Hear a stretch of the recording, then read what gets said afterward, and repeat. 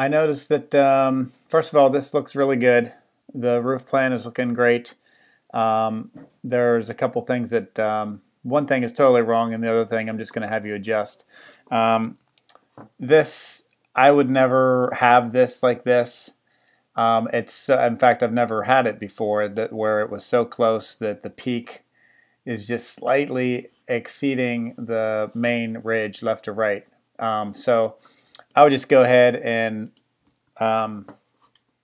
just fudge this. This is 812. I just make it 8.1, and that'll kick it up above. That'll kick the main ridge above this because I want to keep this 1212. So then I'll just put a note to the truss manufacturer to to note this area that I don't want the reverse gable ridge should not exceed the main house ridge.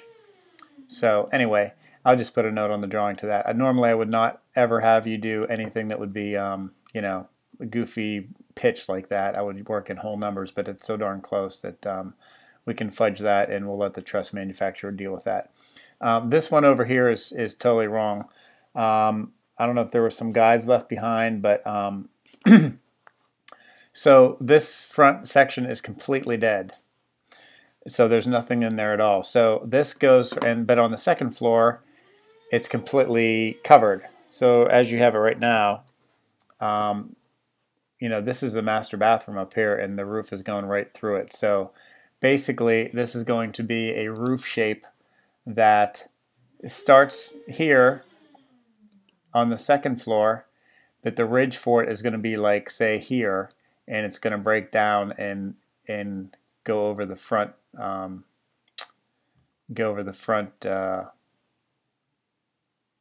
the front plate. So it'll start the back part of the roof will be on the second floor rear of the house, second floor plate, and the front roof portion will rotate on the front first floor garage plate. So it'll be like that.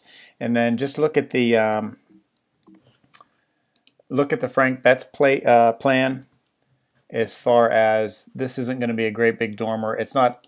So these walls aren't needed. So you can get rid of those. And get rid of those.